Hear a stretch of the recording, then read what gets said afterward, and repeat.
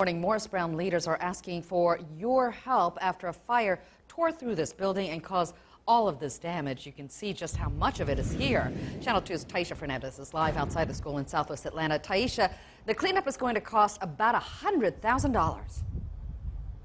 And Sophia, it's a mix of fire damage, but also there's a whole lot of water damage because the sprinklers were going all night in one of the buildings. If you take a look at this dumpster here in the distance, that is part of the cleanup here at Morris Brown. While we were covering this story, we learned that this school has dealt with several fires before, some accidental, but one police are calling arson.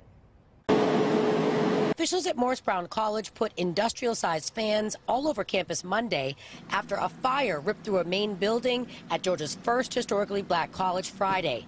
The school's interim president, Dr. Kevin James, said the damage will cost about $100,000 to repair. The good thing is that the fire was contained, but the bad part regarding the water is the entire building was damaged. The school has had major issues since it gained world notoriety when the hit movies Stomp the Yard and Drumline were filmed here.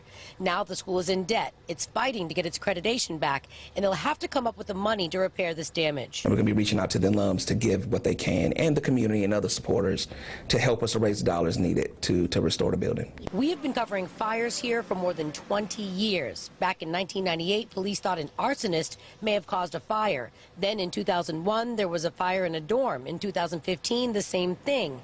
And then the next year, police say squatters started a fire in one of the vacant buildings here. Just another roadblock.